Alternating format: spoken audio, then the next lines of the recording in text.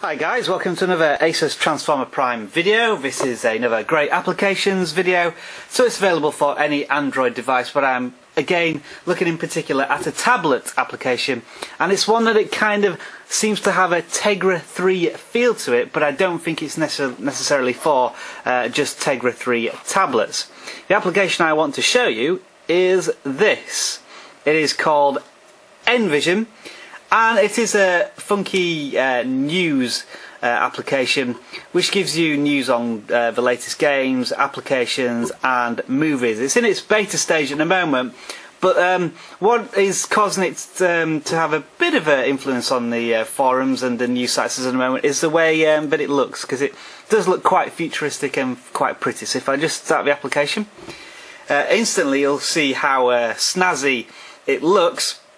One of the small problems of it is that actually the application does take quite a while to load. At the moment it's telling me how to use the application, but I can't use it because it's still loading, so a bit of a disappointing feature, certainly in terms of using it on the Asus Transformer Prime, which should be very fast. But when it eventually does load up the content, it will display it in a very tablet friendly manner, so lots of nice little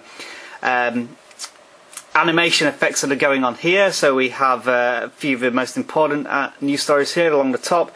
We have games, applications, and seemingly more games, movies and so on. So let's go to gadgets, and again it just sort of moves in a nice way, but again there's a little bit of a loading issue there. But let's now try one of the actual stories. So it'll load it into the story, and it's got a good layout. It has news down sort of one side of it, and the text is quite big so you can read it. A couple of adverts, I must admit, but there is a nice gallery feature on most of the news stories. So now I can have a look at the actual pictures of a Samsung tablet, and it looks very nice, which is all fine, so I can cross it off. We've got some sharing options over here as well, and let's try another story. So it's starting to move quite quickly. Again, a nice little transition effect there, and I can have another look at the application story here, and again it's just moving quite nicely. So I am impressed by the display of it.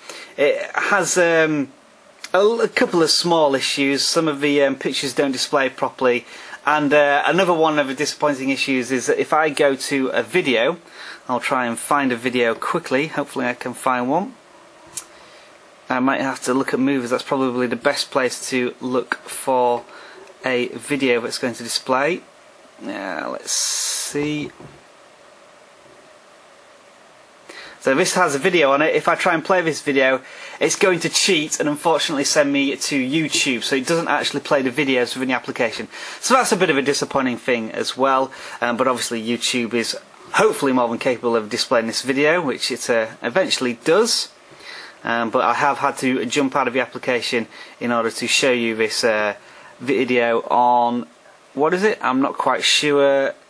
Teaser for a video. Anyway, use the back button and that should hopefully take me back straight into the application, which it does so. So, couple of small issues, but all in all, a nice, what I would say, snack of an application. There's not much meat to it. The news stories do seem quite commercial, especially with all the adverts around. I don't think you're going to get into the nitty-gritty of anything.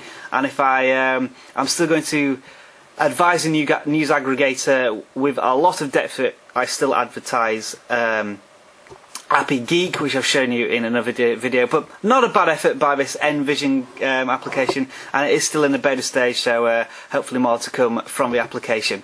Thanks for watching, hope you enjoyed the video. Any questions, any comments, please do leave them, and I will see you again soon in another video.